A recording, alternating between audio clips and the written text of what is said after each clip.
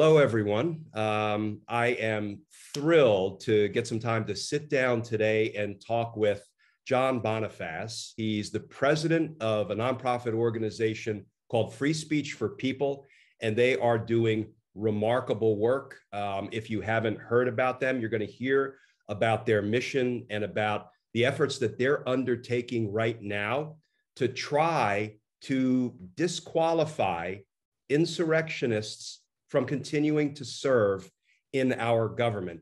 Talk about a worthy cause, talk about a heroic cause. So we're going to talk about that. And but first, I want to start with saying, John, thank you so much for being here. I know that our Team Justice members and the folks who watch our videos on the Justice Matters channel are really excited to hear from you. Can you tell everybody a little bit about your background and then about your organization, Free Speech for People? Sure. And Glenn, thank you for having me. I'm happy to be with you. So my background is I'm a constitutional attorney. I've been involved in democracy fights for 30 years now.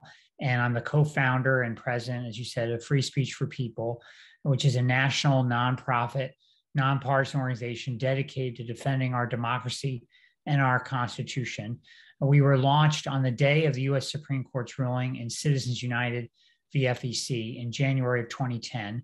That ruling, of course, equated corporations as people with political speech rights and swept away a century of precedent borrowing corporate money in elections. And since that time, for a dozen years now, we've been engaged in the fight to end big money in politics, to protect voting rights and protect our elections, to challenge corruption in government at the highest levels, and to take on unchecked corporate power. And most recently, to hold insurrectionists accountable via Section 3 of the 14th Amendment. So tell our viewers, what is Section 3 of the 14th Amendment? What does it give you the opportunity to pursue? Well, Section 3 of the 14th Amendment is a critical constitutional provision for protecting our republic. It was part of the 14th Amendment enacted after the Civil War, and it was designed by the framers of the 14th Amendment to protect the republic from then ex-Confederates who were in positions of government power or sought to attain positions of government power. And the view was that they had just engaged in an insurrection in our country. They had taken an oath of office to defend the Constitution, then they turned around and engaged in civil war, and they were not able to serve in public office again. And that's what Section 3 of the 14th Amendment says. It says if you've taken an oath of office to defend the Constitution, and then you engage in insurrection, you're barred from ever serving in public office again. But importantly, they didn't restrict it solely to the ex-Confederates. They had a debate on that, and they were clear that they were also going to apply it to any future insurrection. And now, for the second time in our nation's history, we've had an insurrection, January 6, 2021, and Section 3 of the 14th Amendment must be applied to anyone who's taken an oath of office and then turned around and engaged in that insurrection. And so let me read just from select portions of Section 3 of the 14th Amendment. No person shall be a senator or representative in Congress or elector of president and vice president or hold any office who, having previously taken an oath as a member of Congress or as an officer of the United States to support the Constitution of the United States, shall have engaged in insurrection or rebellion against the same or given aid and comfort to the enemies thereof. Those folks, by the very language of the 14th Amendment, are prohibited from serving in let's just boil it down, federal office in the future. Do I have that loosely right? Well, it's actually extended to state and local office. So it's not solely federal office. I agree. And we'll focus it because we don't have 17 hours to discuss all the implications, right? But you're right. That's an important inclusion because we have seen what's gone on in some of these states. Yes. But remaining focused on federal office, what is the enforcement mechanism, in your view, for disqualifying these insurrectionists? Well, there's nothing in the language of Section 3 of the 14th Amendment that requires, for example, a prior conviction or even a prior indictment or a tribunal of any kind having to rule before those who are in charge of regulating state ballots enforce Section 3 of the 14th Amendment. So we've been calling on secretaries of state and chief election officials all across the country to apply the mandate of Section 3 of the 14th Amendment based on their own authority to regulate the state ballot. So, for example, Glenn, the Constitution does not allow a 15-year-old to run for president of the United States or to run for Congress, for that matter. And any secretary of state who received a petition from a candidate of that age, and my daughter's that age, I think she'd be a great candidate, but anyone who received a petition to be on the ballot at that age for that kind of office would be automatically barred based on the Constitution, based on the age qualification. There's also a citizenship qualification, there's a residency qualification, and following the 14th Amendment, there's a qualification that you must have not taken an oath of office and then engaged in insurrection if you want to serve in public office. So the enforcement of this really goes to the secretaries of state and the chief election officials who are in charge of regulating state ballots. It's also true that during the Reconstruction era, when the 14th Amendment had just been enacted, the Justice Department, federal prosecutors were engaged in removing people from public office who were ex-Confederates and based on Section 3 of the 14th Amendment were no longer allowed to stay in office. The Justice Department could be doing that again today, but that's a separate matter and outside of the hands of a nonprofit to enforce. But certainly secretaries of state have the authority and responsibility, in our view, to enforce this mandate. Are they doing it? Not yet. We are in contact with a number of Secretary of State offices. I will say that some are seriously talking with us about their requirements on this. When it comes to Donald Trump in particular, we're making the case that they should issue a declaration ahead of any potential announcement he might make, making clear they will not be placing him on their state ballot. And we're keeping at that, and we're partnering with Our Revolution in that fight. And there really are many people all across the country now that are joining us in calling on their secretaries of state to enforce that mandate. So what have you done? What has Free Speech for People done to, my characterization, step into the breach? Right. Well, so there's two tracks that we've taken on this. The first track, as I said, is calling on secretaries of state directly to enforce this mandate. We've issued letters to every chief election official in the country. We've now more recently issued this declaration that they can sign declaring Donald Trump as disqualified based on all the evidence already available that he incited this insurrection, engaged in it, and is barred from ever holding public office again. The second track is to have launched a series of challenges, legal challenges on behalf of voters to specific elected officials turned insurrectionists who are seeking to be on the 2022 ballot. We started that in January of this year with a voter challenge to Madison Cawthorn's eligibility to appear on the ballot in North Carolina. We moved over to Georgia and continued with a new challenge against Marjorie Taylor Greene. And we challenged Paul Gosar, Andy Biggs, and State Representative Mark Fincham running for Secretary of State, all in Arizona. And they have taken, different tracks, those cases. But I think we've won some critical precedents, court precedents for future 14.3 cases. Now, these challenges that you are taking on, have similar challenges been taken on before by private citizens, by nonprofit organizations attempting to disqualify insurrectionists? No, and the reason why is, as I said, in the prior era, when the 14.3 cases were getting brought, they were being brought by federal prosecutors, removing, half of the Tennessee Supreme Court, for example, was removed from office as a result of that prosecution. But here we're dealing with the second insurrection. We haven't had, in 150 years, an insurrection. Now we have this second insurrection.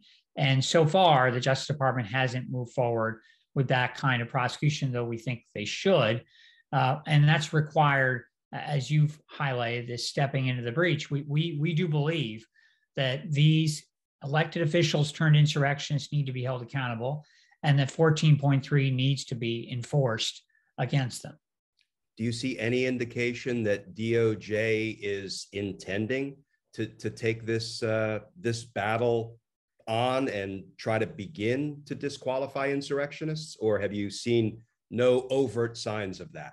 Unfortunately, we've seen no overt signs of that, and we have serious concerns about what level they will be holding Trump and associates accountable for all the federal crimes they've committed, not just those associated with the insurrection.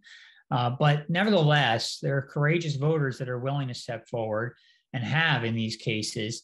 And as a result, for example, the Federal Appeals Court of the Fourth Circuit, U.S. Court of Appeals for the Fourth Circuit, which covers North Carolina and other states, ruled very clearly just a couple months ago that, in fact, the insurrectionist disqualification clause, Section 3 of the 14th Amendment, applies to current day insurrectionists. Now, Cawthorn's attorney, James Bopp, had argued up to the Fourth Circuit that an amnesty law of 1872, which was passed by Congress 4 years after the enactment of the 14th Amendment, that provided amnesty to ex-Confederates, that somehow applied to Madison Cawthorn as well. And he got a Trump judge to agree with him at the district court, but the Federal Appeals Court reversed that and made clear that there is no amnesty for modern day insurrectionists, that the Section 3 of the 14th Amendment applies to them. So following up on the fact that you see no outward signs that DOJ is prepared to take this battle on or even has an appetite. I mean, I'm not inside the head of my old organization, though I worked there for decades, and I have a pretty good sense of how we operated and how they operate presently. And I'm not going to make this a let's beat up on Merrick Garland session, because I have no interest in beating up on Merrick Garland. I think he is, doing a thoughtful job. He may be the king of circumspection. My concern is he's moving too slowly and he's not meeting the urgency of the moment. I'm still hopeful that we will see a big overarching indictment come down for Trump and all of his criminal associates. I still think that will happen. But, I went back to his words when he was speaking about how he ran the Oklahoma City bombing investigation that he supervised. And he said this, he said, "We promised that we would find the perpetrators, that we would bring them to justice, and that we would do it in a way that honored the Constitution." Now, as a former career prosecutor, I embrace that. I celebrate that, honoring the Constitution in the way we go about investigating and prosecuting crime. But my concern at the moment is honoring the Constitution can't be a halfway proposition. Absolutely. And the 14th Amendment, Section 3, there is no part of the Constitution that's more important than other parts. Maybe there actually is. But when you have insurrectionists, based on the public reporting alone, members of Congress who seem to have participated in the insurrection, people who continue to give aid and comfort to insurrectionists, when you have them running for reelection, intending to burrow back in our government, and let's call it what it is, kill our democracy from within, it doesn't feel like that part of the Constitution is being honored by the Department of Justice the way it needs to be. I want to ask you about the interplay between these challenges that you're bringing and the federal statutes that provide for a prohibition from future public service, future holding federal office. For example, treason, right? Yes. Part of the authorized sentence is prohibiting somebody who is guilty of treason from serving in federal office in the future. Insurrection and rebellion has that same possible penalty. Interestingly, seditious conspiracy does not. But can you, in layman's terms, for me, as well as the viewers, kind of talk about the interplay between those authorized punishments in the event of conviction for certain crimes and kind of the approach that you're taking going into the courts and filing legal challenges to disqualify insurrectionists? Yes. Well, I think you're absolutely right that there's a urgency to this moment, right? We have a defining moment for our Constitution, our democracy right now, and we need all hands on deck. And our view has been from the very beginning with this particular fight that we could not wait for one line of attack dealing with criminal prosecution to be somehow completed before ensuring that this part of the Constitution be enforced. There's no requirement, as I've said, for there to be any conviction or indictment even in order for Section 3 of the 14th Amendment to be enforced. And in fact, what the framers saw here was a threat to the Republic for these people, as you highlight, staying in government, burrowing themselves in after having taken that oath to defend the Constitution and then turned around and engaged in insurrection. So that urgency is here and now. I think there is an important interplay with those statutes you cite, but the distinction we would draw is that as much as the Justice Department is focused potentially on the criminal question, a criminal liability and criminal prosecution of these elected officials turned insurrectionists, they have to, at the same time, as you highlight, be focused on that part of the Constitution that requires protecting the Republic in the urgency that we have. And that means not allowing Donald Trump or any other elected official who engaged in insurrection from holding public office again. So it will not suffice, Glenn, for the Department of Justice to issue an indictment and even engage in criminal prosecution, and Donald Trump then becomes president in the middle of that or after that. That doesn't suffice. We have to go all the way in protecting the Constitution of the Republic, and that means enforcing Section 3 of the 14th Amendment now. So let me just nerd out a little bit. Would you believe that if there was, for example, a prosecution brought against a member of Congress for having committed insurrection or rebellion, and they were convicted, and the judge included in his or her sentence that prohibition from holding office in the future, would that kind of moot out your need to continue to pursue your path to disqualification for that same member of Congress? It would for that same member of Congress. Right. But what we don't want to do is let the secretaries of state and chief election officials off the hook, where they somehow are going to sit around and wait and look for the criminal prosecution and the Department of Justice to act before they act. And I'll tell you, some of these secretaries of state are saying that.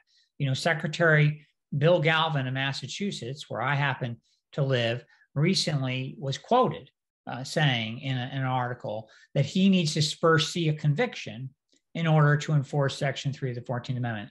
That is patently against the legislative history of Section 3 of the 14th Amendment, not what the language and text of the very constitutional provision says. So he's not following his duty and his responsibility to enforce Section 3 of the 14th Amendment. He's just going to pass the buck to the federal Justice Department for them to act first before he acts. And we know, Glenn, that any prosecution that might take place at this time, even if it happened today, is going to take a long time, long after state ballots are determined for the Republican primaries in all these states. And so it's just not sufficient to look solely at the Justice Department, what they're going to do when it comes to enforcing Section 3 of the 14th Amendment. And I think you put your finger on an overarching theme, and that is so many people are sitting around waiting for somebody else to act, yes, or something else to come to fruition. I have been saying for a very long time now that I don't think any prosecutor wants to be the first one to indict a former criminal president. I think everybody's going to want to be the second prosecutor to indict a former president who committed crimes against the United States. But we don't have the luxury of sitting around and waiting for somebody else to go first. You know, we're looking to Georgia, Fani Willis. We're looking to the Department of Justice. We were looking to New York until there was that inexplicable decision to not pursue charges against Donald Trump over the considered opinion of the trial team. So, and you know, yes, we're looking for states to do what the states ought to be doing. And everybody seems to be waiting for someone else or some other organization. Yes. To act. And, you know, I don't want to look back from the end of our republic and see that nobody had the courage to step up and be the first one to take on what is obviously criminal activity what Yes. is obviously disqualifying activity.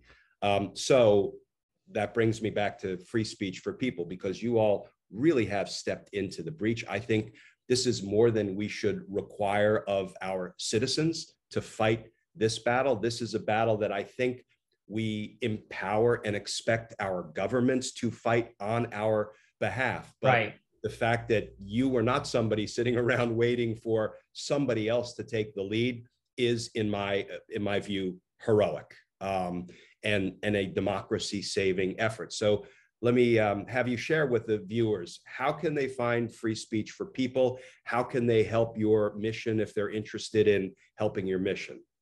Sure, thank you. And we appreciate that generous support. You know, we are proud to be working with people all across the country who care deeply about our democracy and our Constitution, and many of whom are our clients in these fights.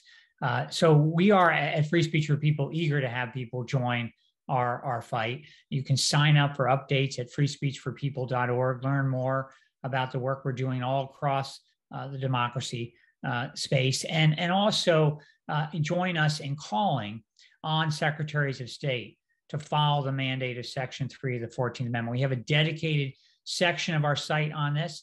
It's 14 point, all spelled out, 3, so 14point3.org. Gets you to that site, has all the materials about our voter challenges that we've launched, but also our letters to secretaries of state and how you can get involved in signing a petition and calling on your secretary of state to follow this mandate. And the one other thing I'll add, Glenn, is on the New York front, you know, there's another person who needs to step up, and that's the New York governor, because with the Manhattan DA having not followed through on what the veteran prosecutors who were carrying out that investigation wanted to do, which was to follow through with prosecution of the Trump organization, it's clear now that the governor has the authority and responsibility to assign this investigation over to either the Attorney General of New York or another DA in New York. And we've called on her to do that. We have an ongoing petition with over 40,000 people having already signed it. And we think she needs to act to ensure that investigation continues. Hear, hear. And I will put links to your organization in the description of this video for anybody looking to connect. And John, thank you so much for taking the time, and thank you for being what I would call a free agent democracy fighter. I feel like there is this whole new category of Americans who are jumping into the fight in any way we can, and you and Free Speech for People are just a shining example of that. So from the bottom of this old prosecutor's heart, I thank you for that, and I thank you for being with us. And I hope we can get together and chat periodically so you can give us updates on these legal challenges as they make their way through the court system.